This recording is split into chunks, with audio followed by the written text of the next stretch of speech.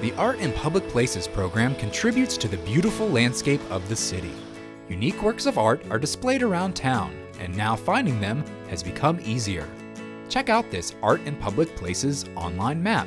Not only does it show the location of the 50 public artworks around the city, but it also gives you information about the artist behind the work. This program is also responsible for the new piece of tree art in Horizon Hill Park by chainsaw carver Paul Wacklow. We decided, the Cultural Arts Commission and staff, that we wanted to get art out into the neighborhoods, and we think this is a great way to do it, having tree carving art projects throughout the city.